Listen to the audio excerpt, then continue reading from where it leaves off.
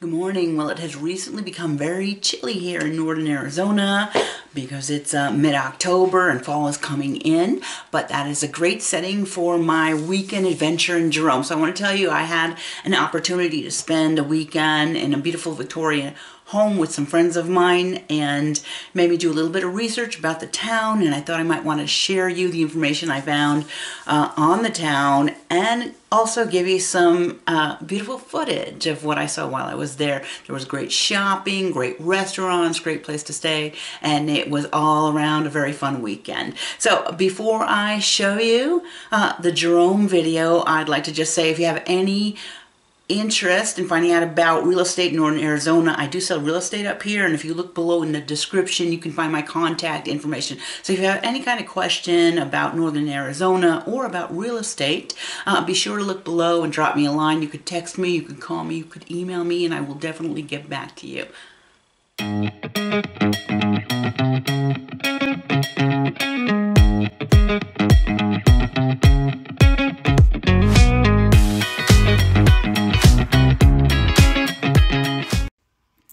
So last weekend, I stayed at a quaint little Victorian home called the Pink Lady.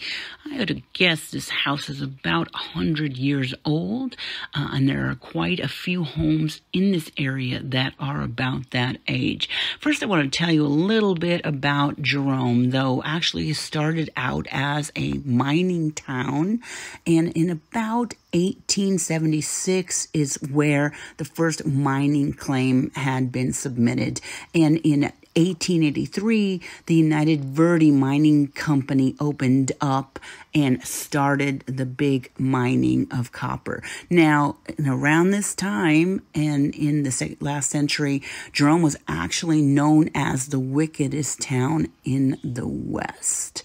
So once the mining operations were going full force, people moved to the town. You had miners, smelter workers, firefighters, gamblers, bootleggers, even saloon keepers, storekeepers, prostitutes. There was quite a bit of prostitution in Jerome in the day, preachers, and of course wives and their children, and that all made Jerome what it was. Now, in the height of the mining era, the mine brought out over $1 billion worth of copper from its death. Jerome, the town of Jerome, was actually founded in 1876, and it was once the fourth largest city in the Arizona territory. And considering Arizona wasn't founded until I think it was 1912, so this is long before Arizona had actually become a state. Between the years of 1894 and 1899, there were actually 4 disastrous fires in Jerome that destroyed large sections of the town. But the town was always rebuilt, and as a result, it is still standing today. Underground mining was augmented by the Arizona's first open pit mine after that uncontrollable fire had erupted in the tunnels. Now, the fire burned for over 20 years until that big smelter shop that you see near Clarkdale, they moved the smeltering operations from Jerome to that big, hideous smelter factory that you will be seeing when you are driving in Clarkdale. So now something else interesting happened in Jerome. In the late 1930s, there was an enormous charge of dynamite that had been set off, and apparently it was about 260,000 pounds of dynamite. And the tunnels under the town, and somewhere as deep as 4,800 feet below the surface, they began to crack and shift. And the shifting combined with, the town has a 30-degree incline on the mountainside. It pulled a lot of the businesses down the slope, and entire sections of businesses collapsed in the downhill. Now, I'm going to show you a little bit later. There is a famous sliding jail in Jerome, where the jail actually moved downhill 225 feet and sat in the middle of Holt Avenue until a bulldozer finally moved it to its final resting place across the road from its original site. And I'm going to show you that the jail site in a little bit. So in the 1920s, the population of Jerome was actually at 15,000, but within 10 years, the Depression set in, and the population dropped to less than 5,000. Now, the Depression of the 30s slowed mining operations, and in 1935, the mining company was purchased by Phelps Dodge for about $20,800,000. But listen, you hear bands playing in the streets, kind of fun to just walk around. So because it was dependent on the up and down of copper prices, labor unrest, depressions, wars, Jerome's mines actually closed down in 1953. And after that, after King Copper, they call it, left town, the population dove from its peak of $15,000 in the 1920s to about 50 people, 50 in the late 1950s. And within 5 years of the mine's closing, Jerome became what we call the largest ghost town in America. So if you're a little bit older like me and you like to go to bed early and not be woken up by loud music, you won't want to stay at this Connor Hotel, because underneath is a spirit room, and late into the night there is loud music and rowdy party sounds, and you won't be able to go to sleep. I'm going to show you a little clip coming up where my friend Jim is reenacting the time he was leaning against his pole while his wife was shopping, and he heard in his left ear a woman's very sultry and sexy voice say, "Excuse me."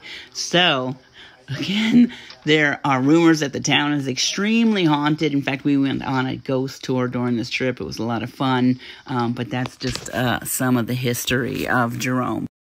So now back in the 1960s and the 1970s, Jerome experienced a bit of a revision where artists and shopkeepers came in and they started opening the town back up to tourism. And today, it's a thriving place for tourists, for ghost town tours, for ghost hunting and all that kind of stuff. Galleries. It's just a fun place to shop, a fun place to eat.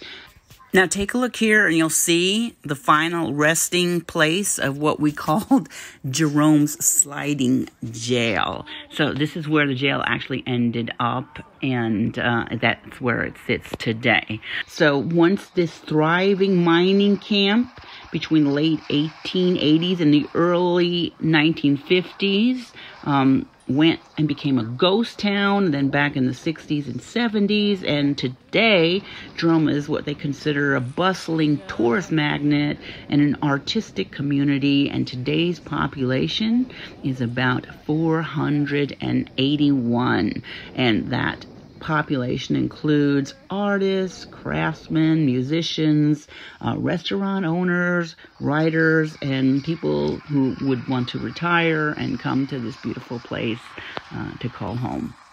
So let me run you through some of the important dates in Jerome's history. In 1882 is when the United Verde Copper Company formed, and that's where the mining hustle and bustle first began. But not until 1899 was Jerome incorporated, and immediately on incorporation, it became the first largest town in Arizona. In 1912 is when Arizona became the 48th state of the Union, and in 1922, Jerome built the Jerome High School, and classes began there in 1923.